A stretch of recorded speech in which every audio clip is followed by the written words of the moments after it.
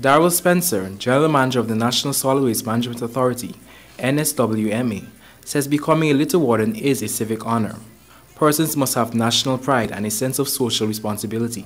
We tend a lot of time to see them as, making the environment aesthetically pleasing, the place looking good and so forth.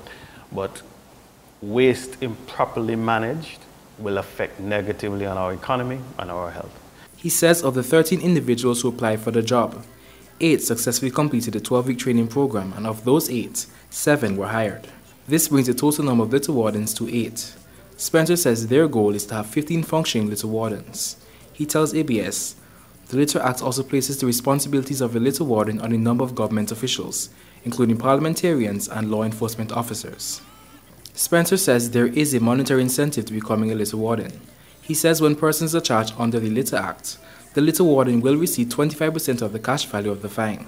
The NSWMA General Manager tells ABS, the fixed penalty for a regular citizen caught littering is $1,000. Corporate entities face a minimum charge of $3,000. The maximum charge to be issued by a magistrate is $5,000 for the individual, and for a company it goes up to $15,000. Yvonne Benjamin is a litter warden with 31 years of experience under her belt.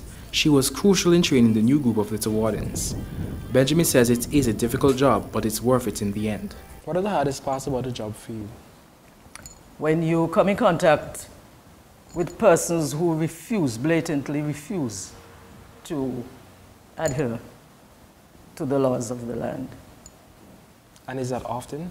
Very often. Very, very often. She credits Indira James Henry, Environment Implementation Coordinator within the Ministry of Health and the Environment, for spearheading the initiative. Benjamin says while she has immense faith in the women coming forward as litter wardens, she is hopeful there will be more men applying for the job. Rakib Aparisi reporting for ABS News.